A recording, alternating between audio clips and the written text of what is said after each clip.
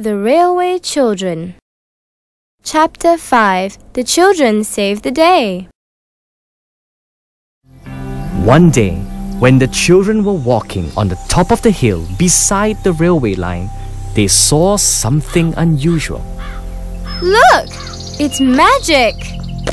A tree on the opposite side of the railway line was moving slowly down the slope, and other trees followed. Grass and stones moved too. Soon, half the hillside was moving and everything came crashing down onto the railway line below. We must alert the train driver. If not, there'll be an accident.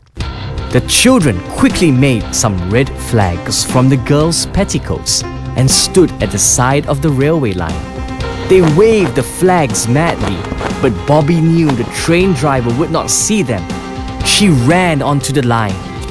Come back, Bobby! Stop! Stop! The train came nearer and nearer and stopped only 20 meters away from Bobby. They had succeeded in saving the train. Several weeks later, the children were invited to the station. A ceremony was held in their honor, and they were praised for their bravery and quick thinking. The old gentleman, whom they had always waved to, presented each of the children with a gold watch. Afterwards, he walked them home. Thank you for visiting. I'm sorry I can't ask you to come again. You see, we live a very quiet life. The gentleman looked at Mother and thanked her politely.